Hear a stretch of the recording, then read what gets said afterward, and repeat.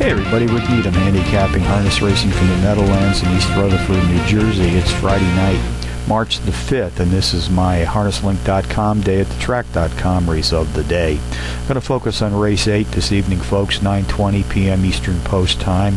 We have mares trotting for a purse of $17,000. Contenders number 6, Motown Dream Girl, number 8, Yankee Frenzy, number 4, Muscles Marinara, and number 3, Bobby Joe's Lindy.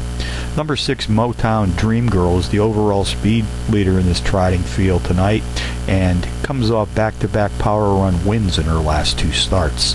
Number 8, Yankee Frenzy, a 10-to-1 bomb, comes off a power run win her last time out. Race 8 summary: number 6, Motown Dream Girl, tops my contenders list, which also includes number 8, Yankee Frenzy, number 4, Muscles Marinara, and number 3, Bobby Joe's Lindy. 6-8-4-3 in the 8th tonight from the Meadowlands.